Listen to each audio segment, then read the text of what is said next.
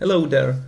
Today I'm going to show you how to achieve the fake high-speed effect based on Peter McKinnon's video, but instead of Photoshop we are going to use Affinity Photo, of course. So let's jump right in.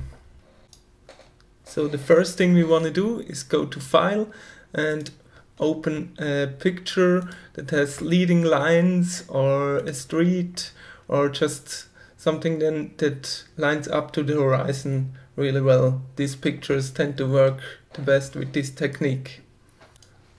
So next step, you right click and duplicate the layer or Ctrl J,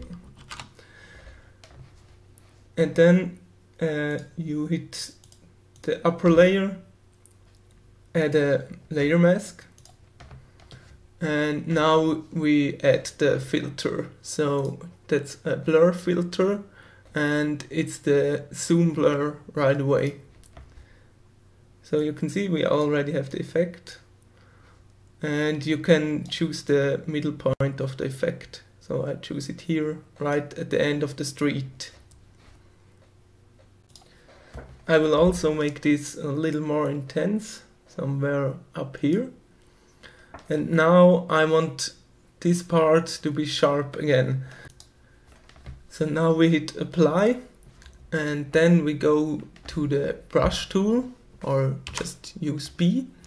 We use the black color to paint and a really low hardness, like 2%, and a really big, like 4,000, 5,000 pixel for this picture.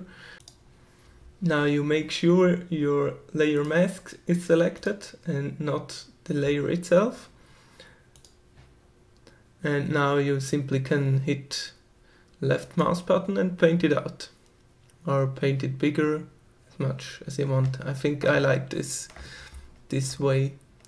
So that's about it for the high speed effect. I think I'm going to crop the picture a little bit because it's not that interesting up here. Something around this.